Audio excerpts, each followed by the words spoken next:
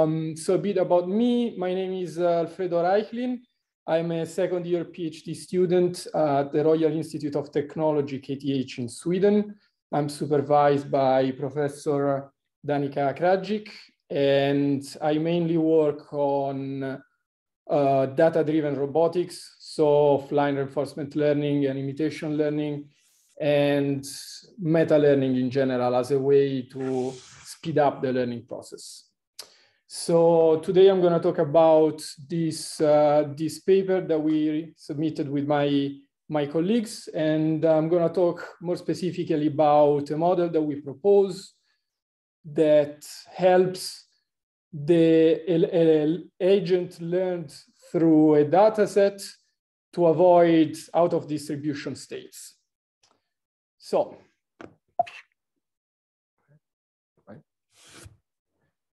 So whenever you work with robots, and especially robots that have learned a policy through data, you can often encounter this kind of problem that you can see here in the video of the robot trying to pick up the orange object, but all of a sudden drifting apart and wandering into the unknown without any possibility of recovering. This is a big problem that most people that work in this field know and try to study and try to avoid, and it's called the out of distribution problem. And today I'm going to try to explain a method to recover or at least robustify the kind of policies to avoid this situation.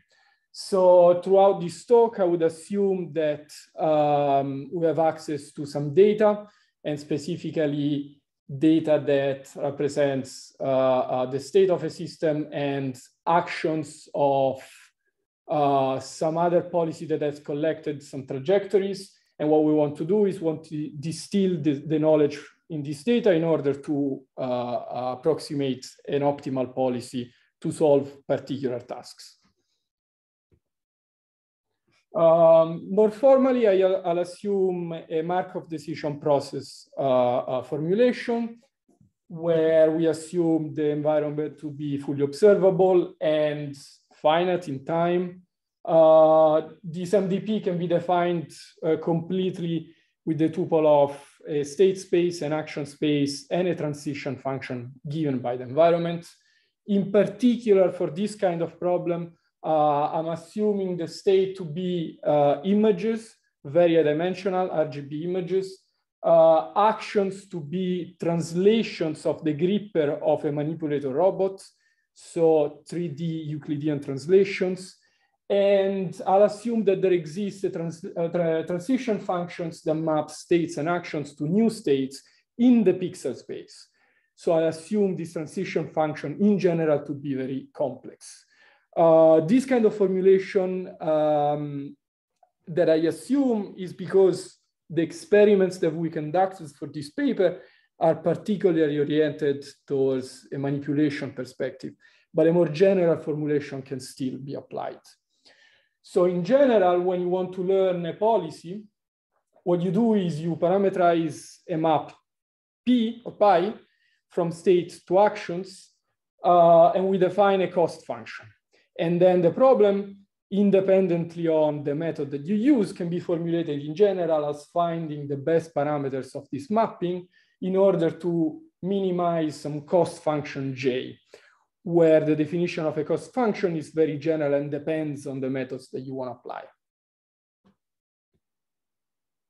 But I want to take it a step further, and I want to assume to not have access to the environment in which the robot or the agent needs to perform. This is a particularly sensible assumption in the case of robotics, where having access to the environment is not always trivial and can be dangerous and expensive. Moving a robot in the real world can harm the people around them or can damage the robot, and is in general very slow and very inefficient. This, however, opens up a number of problems when learning a policy completely offline.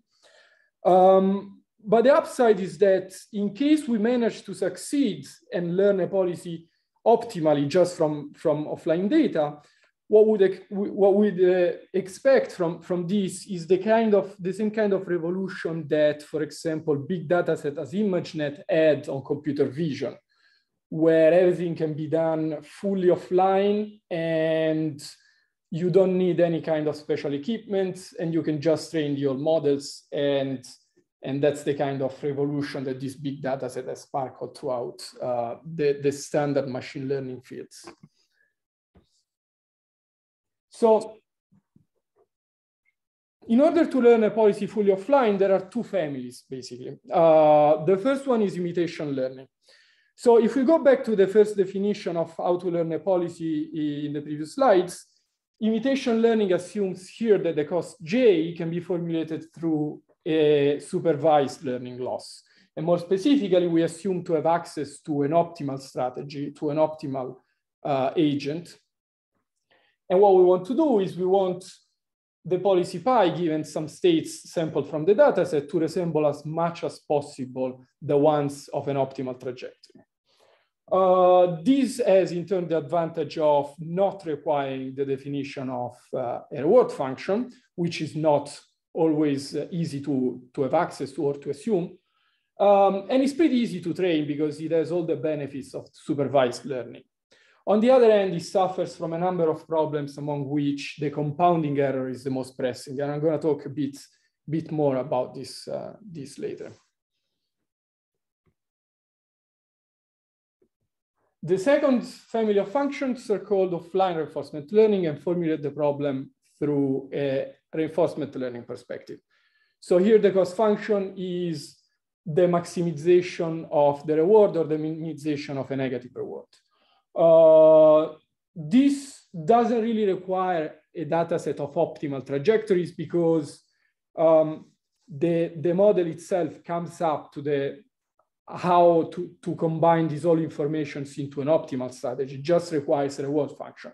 But on the other hand, it requires a reward function. So we need to assume to have access to this. Generally, it has higher performances, but it's more difficult to train. Because it makes use of the data set in a less efficient way without looking at the actions that the ones that recorded the data took, but is less biased than the imitation learning method. So it has higher performances. By the way, if you guys have any questions, just stop me anytime. Feel free to ask me. So independently on the family of methods that you use to learn an offline policy strategy, in most cases, you suffer from what I was referring at the beginning of the talk, which is called the out of distribution problem. Out of distribution basically means that the agent could step into states that don't belong to the training data set, to the training distribution. And this is a particularly problematic situation, especially for an agent, for a decision-making agent, because once you step OOD, you have no way of recovering. And what you end up with is the same situation of the video that I showed in the first slide. Because once OOD, you start behaving randomly and you have no notion on how to recover. And if you don't know how to recover, you're lost forever. So in this talk, I'll try to present an idea on how to robustify against this problem independently on the method used. So to be a bit more specific, what happens is what is called the compounding error, which is what I was referring in the beginning. Compounding error is a particular problem for any kind of problem that tries to solve a sequential decision-making problem, which means that the actions that you need to take depends on states that you reached because of actions you took before. So what happens is that if you have a small error into your approximator or into your policy, this error, every time you take an action, compounds and accumulates over time, and it makes you diverge from the original optimal policy. And this can be seen depicted in the picture here. And once you diverge too much, then you end up OD, and you don't know how to recover because you have in your data set no data on how to recover from such states. A bit of related work. So of course, the OD problem for sequential decision-making problems has been already thoroughly studied. Is not a recent problem, but most methods make assumptions that we want to try to avoid in this paper. So the families of imitation learning models all tackle this problem by breaking the fully offline assumption.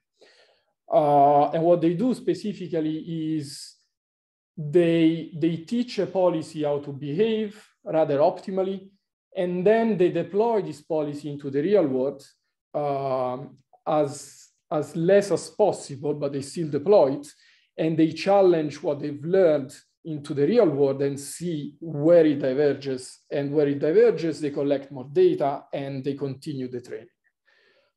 This has the advantage of learning most of the stuff offline and require minimal intervention in the environment, but it still breaks the fully offline assumption.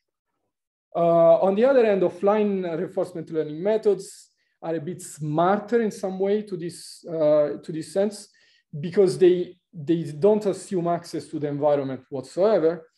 But to solve this, they either rely into constraining the policy that they've learned too much by forcing the learned policy to stay as close as possible to the ideal policy that collected the data, also called the behavioral policy, constraining the effectiveness of the learned policy, or they force the policy to avoid all the actions and the states that lie on the boundary of the training dataset.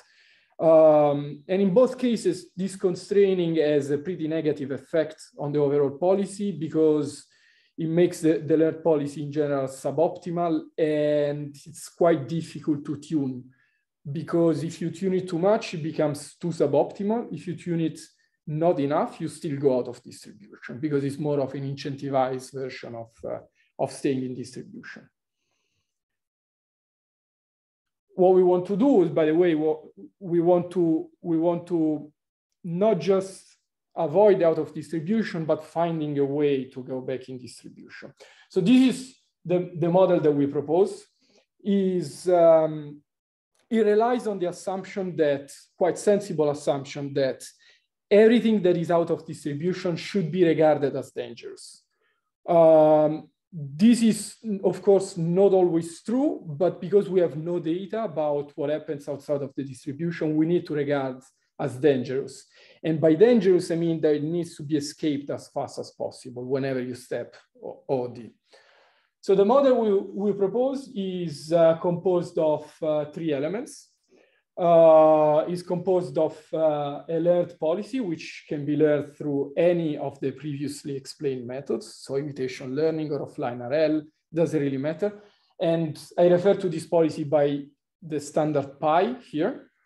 I want to couple this pi with the second policy, which I call the recovery policy, pi r.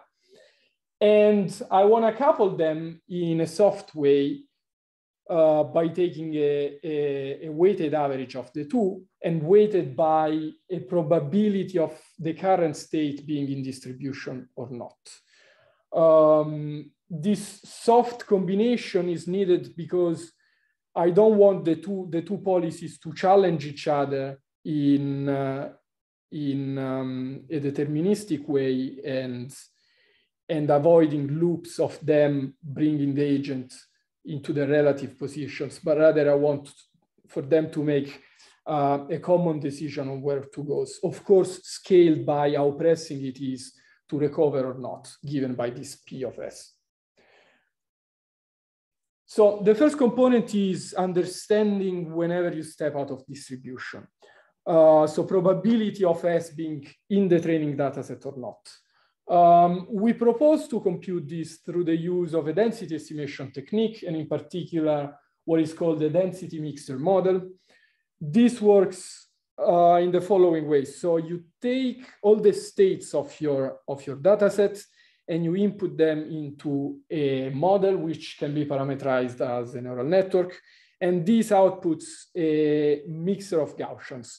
So a series of means and variances, and optionally also some scale parameters alpha. And now you train this model in order to maximize the probability of all the data into your distribution. This can in turn be used to estimate the density of new states that in our case, as I said before, are images. So you just take a new image, you input it into the DMM, and you output your Gaussian mixture model, and then you can compute the density of this current state into the Gaussian mixture model. Of course, the density is always positive, but is not necessarily bounded to be between 0 and 1 that we need, because we need to estimate the probability. So we can just apply a squashing function, in this case, a sigmoid function, to scale it back between 0 and 1. Second component is the recovery policy. So the recovery policy is based on the following observation. What does it mean to recover from an OOD state? Well, locally, it means to move the agent to a neighbor state where the estimated density is higher than the density of the state that it currently is. This is equivalent to following the gradient of the density. And is equivalent to following the gradient for a number of steps, enough for you to bring the agent to a state where the density of the computed density is high enough to consider it to be back in distribution. So what the recovery policy needs to be is some form of gradient ascent on the estimated density to go back in distribution. Now, the problem is that computing naively the gradient of this density estimation doesn't result in a really viable action that the agent can take. For our case, because the states are images, the gradient would be into the format of an image, which is not really useful for a policy perspective. So now the problem becomes, can we map this gradient, which is the optimal way that the agent needs to move to, into actions that the policy can take? Now, before I explain how to do that, I need to take a step back and introduce the concept of equivariance. I'm going to introduce the concept of equivariance from very machine learning perspective rather than a mathematical form that requires group theory and stuff that goes a bit beyond the scope of this presentation. So equivariance can be formulated as a formalization of symmetries of data.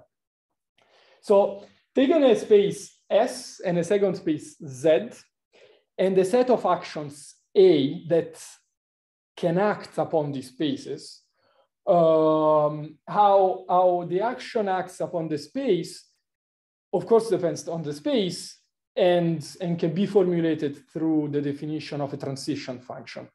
So even though the action is the same, acting upon S or Z produces two different kinds of transition functions that I call here T and T prime. What these transition functions basically mean how the states of the particular space evolve when you apply the particular action. And I want to stress out that these are transition functions that map towards the same space. So the space is complete here. Now we can define a mapping E that goes from one space to the other, so from S to Z, such as the map that preserves this kind of formulation. So if this formula that you see in the bottom is true, we can say that E is equivariant with respect to the group actions A. What does this formula say? Well, it says that if you encode the states that results from the application of an action A to the state S, should be the same as the state in Z that would result from encoding S directly and then applying A to Z rather than S. If this is true, then we can say that E is equivalent to respect to the group of actions A. So for this kind of work, we're interested on a particular kind of equivalence, which is called translational equivalence. And that's because the actions for us, as I said before, are Euclidean translations. So as I said before, the transition functions in the image space can be particularly complex, and we don't have access to that. But because the actions are Euclidean translations, we can enforce the transition function in the learned latent space Z to be simply translations into the latent space. So Z plus A, or E of S plus A. And now what we want is we want a latent space Z such that taking translations given by A into this latent space results in the change in the image, in the very complex change in the image that results from the agent moving with the same action. So what it means is that if you take two images, two subsequent images where the agent moved in the real world and you encode them into this new latent space Z, then these two encoded images should differ by exactly the same translations that they performed in the real world. This very simple formula can, of course, be translated into a loss function.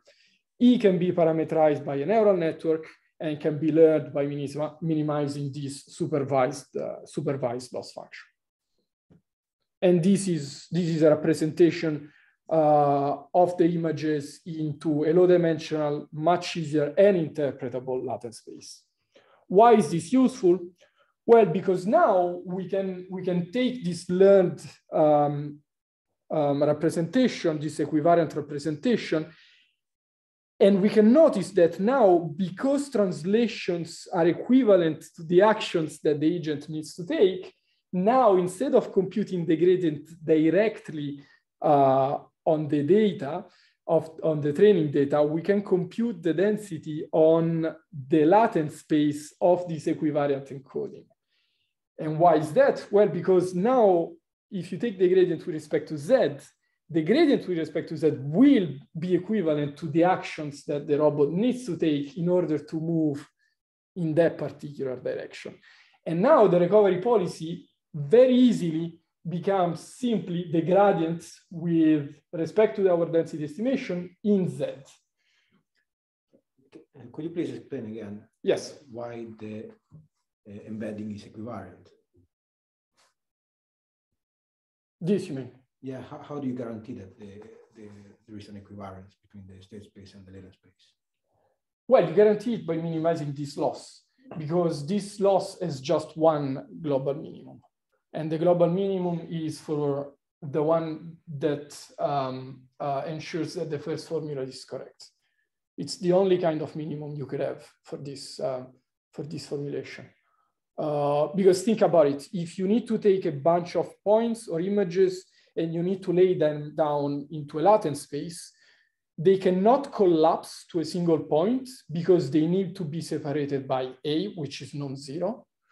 But they cannot also diverge because they need to be separated by this action, but they also need to be globally rearranged such that independently on which states you are, by moving by A, you would still end up into the resulting space. There is only one local minimum for this formula. So it's very easy to train a model to ensure this. And what do you take for A? So A for us are the actions of the robot, of the data set, of the offline data set that we've collected so far. They don't need to be optimal, they just need to be real actions that we want to encode into this latent space. Right. Make sense? Yeah, thanks. So yes, so sum up. So recovery is now the gradient of the density estimation with respect to the latent space Z. So now putting everything together, the model that I've started with results into the following formulation, where now the probability of being in distribution is a normalization of our density estimation. The learned policy, we don't really care. This formulation is as general as possible, so this can be learned, as I said before, through any classical methods. And the recovery policy is a scaled version of this gradient. Scaled, if you want to be more conservative in the movements, doesn't really matter, because as long as you move towards the correct direction, if you didn't move enough at the next state, you're still going to recompute to be out of distribution and still move into the same direction.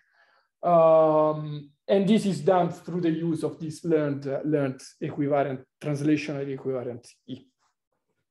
So this, yes. So in your case, the policies are continuous moves, right? Yes. In the robot space. They can be continuous or discrete, doesn't really matter. As long as you can compute a density estimation, and as long as the gradient, makes sense. So for a continuous formulation, the gradient always makes sense. For a discrete case, you would need to be careful on how you end up with, because you move discretely. But yes, but the formulation still holds. Because the recovery policy adds basically some magnitude to the learned policy in a different direction. Exactly. Oh, yes, it applies to different actions. Yes. And in a discrete space, how does this work? In a discrete action space with discrete actions. Well, in a discrete action space, doesn't really matter as long as the states are kind of continuous, because the gradient is computed on a latent space of the space, right? Mm-hmm. In that case, you would need to modify the definition of your group actions, because now it's not translations, but is some kind of discrete function. So in general, equivariance can be defined upon any group, but is the formulation above on how to learn it can become a bit more complex if the actions become non-trivial. So for example, rotations or this kind of stuff, or discrete actions, but it would still hold. You would need to tune a bit the loss function. Yes? So some very brief experimental results. To try this, we've tried it on real robots to see if it was feasible into a real setting. And what we did was we used kind of well-known robot for the research community, the Yumi. We collected some semi-optimal trajectories with a teleoperated system using an Oculus Quest VR system that was connected to the robot. So a human could just move then the controller of the VR, and the robot would follow the same trajectory. And while performing some tasks, we were recording some external images from a camera about how the robot was behaving. And we were as well recording the actions that the robot was taking. For these particular experiments, we assumed the actions to be velocities of the end effector, so of the gripper of the robot. And then to move the robot, we were converting this through an inverse kinematic model to movements of the joints, of the motors of the robotic arm. And the goal of our experiments was very simple, was picking up this small orange cylinder and then drop it back into the yellow-orange cylinder, which requires a bit of precision into the grasping because the object is very light and it has a non-trivial shape, kind of a round shape, which doesn't really comply with the shape of the gripper. And then it requires a careful insertion into the yellow bin. So it's easy to go out of distribution, as you saw in the first video of the presentation. And just to give you a bit of numbers, what we did was compare this model with the baseline of a normal imitation learning policy. We also compared it with some classical offline RL formulation, but we found that they generally require a lot more data than the imitation learning because it's more complex to train them. And what we found out is that in the case of the normal pick and drop task, adding the recovery increases by a lot the performances. But this recovery helps also in the case when the robot is forcefully brought out of the distribution by simulating an external force applied to the robot, which is not a rare case whenever you want to deploy a real robot in the real world. You need to assume to be robust to external factors. And in both cases, the recovery policies increases by a lot the performances of the overall model. So yes, so these were the experiments. And now just to sum it up, just some conclusions. So the original question that we wanted to answer was, can we extend the general formulation of learning a policy fully offline with the second loss or a second policy that aims to bring the agent back in distribution whenever it steps outside of distribution, whether this was caused by some compounding error or some external factor, doesn't really matter. And the proposed model relies on these three different points: estimating the distribution of the datasets. I want to stress out here that this distribution can be computed with any density estimation technique. We relied on a very easy mixture of Gaussians because we want to prove that we don't really need a complex distribution or a complex estimation. And once you estimate this, you can recover from all these states by following the gradient of this density, and following the gradient can be done through the use of F-equivariant representation. Some open questions that I'm aiming to answer into future work probably is, what happens if external objects that are needed in order to solve the policy go out of distribution? This increases the difficulty of this whole formulation, as external objects are what they're called in the robotic community underactuated. So you cannot really perform actions on the object, but you can perform actions on an agent, then manipulating the object. So it's not that trivial to define equivalence in that case.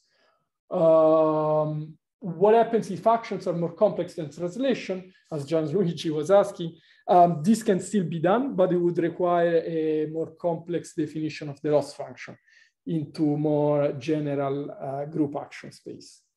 And also, what happens if the object moves during the trial? You would need some kind of adaptation of the density estimation, which can be done, but we didn't really explore in this work. And that's it. If you guys have any questions, please feel free to ask. I have a question. I don't know if someone wants to ask online, but. Can you guys hear us? Yes, we can hear you. Okay. From me, no questions, but thank you for the presentation. I wanted to ask, first of all, how many modes do you use in the mixture of Gaussian? Doesn't really matter. So for the experiments that we did was 10 modes, but it doesn't really matter. The more modes you use, of course, the more precise the estimation it is. But because we couple the recovery with the original policy, so we don't really go just with the gradient of the density, but we also have a second model that really introduces a bias of the overall movements, doesn't really matter. It's just a matter of how precise you want to estimate to be out of distribution or not. But the overall movement would still make sense. Okay. And if we can go back to the results slide. Here. Yes. So the basic models are models trained with imitation learning without the recovery, right? Yes, and exactly. That percentage there is the amount of times that they can succeed in the task. Okay. We did, yes, we tried with the manipulated object to be into different positions and different conditions. And then we computed the accuracy of the model succeeding in the task, which means we have two metrics to define success, which is first being able to grasp it correctly, and then once it is grasped, to actually being able to drop it into the yellow bin, which is, of course, more difficult. Mm-hmm.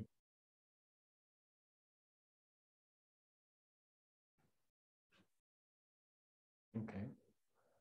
Because the ones without recovery, they would just go out of distribution and then. Not always, that's the point. It doesn't really, so compounding error is not, it's not always a problem. It can be a problem. It depends on the initial conditions and external perturbation and so on. So that's why in some cases, imitation learning still succeed. But we robustify that and we are able to succeed also when the compounding error really kicks in and brings the agent OD. Mm-hmm. And why is it that the perturbed pick and drop performs better than the standard pick and drop? Yes, so because the perturbed pick and drop was already kind of a difficult task for imitation learning, we've tried only into settings for which we knew that the robot was succeeding. And that's why in the perturbed pick and drop, at least the grasp for the imitation learning with recovery is 100%, because we start from positions that we know that it would solve. Otherwise, the performances were so low that didn't really make sense to show them. Mm-hmm.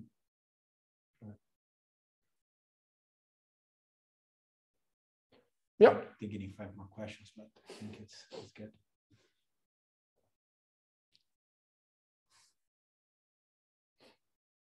Yeah, and maybe just the last one. When the recovery fails, what is the fail to there? So the recovery fails for a number of reasons. The most challenging thing is the contact point with the manipulated object, which is a very well-studied problem in robotics. Because the moment that the gripper touches the object, you have very non-trivial dynamics there. Everything can happen. The object can slip, it can be shot away, it can just drop. And that requires a level of sensibility which is not always possible to get with this with learned methods like imitation learning or computer vision methods. I see. And the learning, the scaling factor on the recovery policy, how does that affect? Eta, you mean? Yeah, that eta there. Yes. What effect does it have then in the experiments? And that's the other point. So eta makes basically the recovery be slower in case you don't really want to have sudden movements in robots, which you always want to avoid. So, of course, eta can be a very low number, and the lowest it is, the smoother the movements is. It's like a learning rate in deep learning, right? But you don't want the model to be too slow, right? So you can tune this eta in this sense. Yeah. Okay. Also, another thing that maybe I can add is that one of the advantages of using a Gaussian mixer model is that you have a very defined shape of the density. And you are subject to not a lot of local minima or local maximas. So in that case, eta can be very low because you don't have really a problem of getting stuck into local minimas.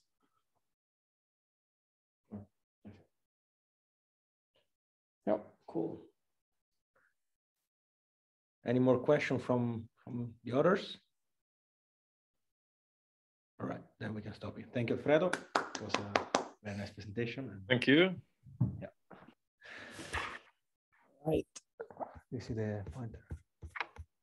Okay. How do we do this?